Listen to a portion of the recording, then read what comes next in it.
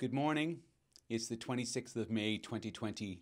My name is Mark Pesce. Welcome to the next 100 seconds. The one thing that seems to characterize a pandemic is a sense of uncertainty. During the acute phase of the pandemic, it's basic insecurity. It's insecurity about whether you'll be alive, about whether you'll be able to get food to eat, about whether you'll be able to move.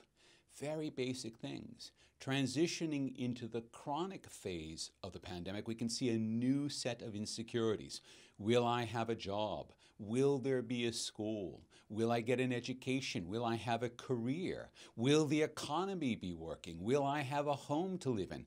These are also foundational, but they're of a different order. They have a longer time scale. And pretty much everyone in the world right now is in one or two of these states of uncertainty. They're either in the acute phase or they're in the chronic phase, and they're experiencing acute uncertainty or this more diffuse but also pervasive uncertainty.